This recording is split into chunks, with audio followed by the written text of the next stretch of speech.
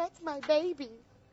He's not my baby. Sarah Mosley says nearly a month ago, her 8-year-old son came home from school and told her he'd been playing a game with the bus driver and ended up getting slapped. What's this on your shirt? And went like this.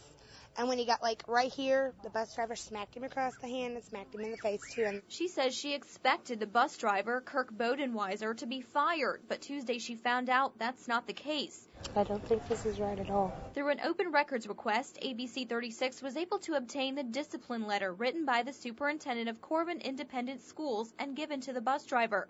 This is the first time Mosley has seen it, and it made her cry. They didn't.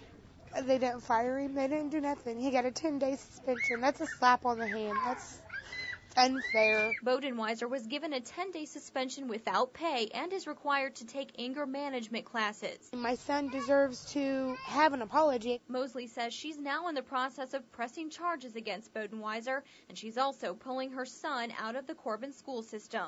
I'm not going to give up until I get him fired.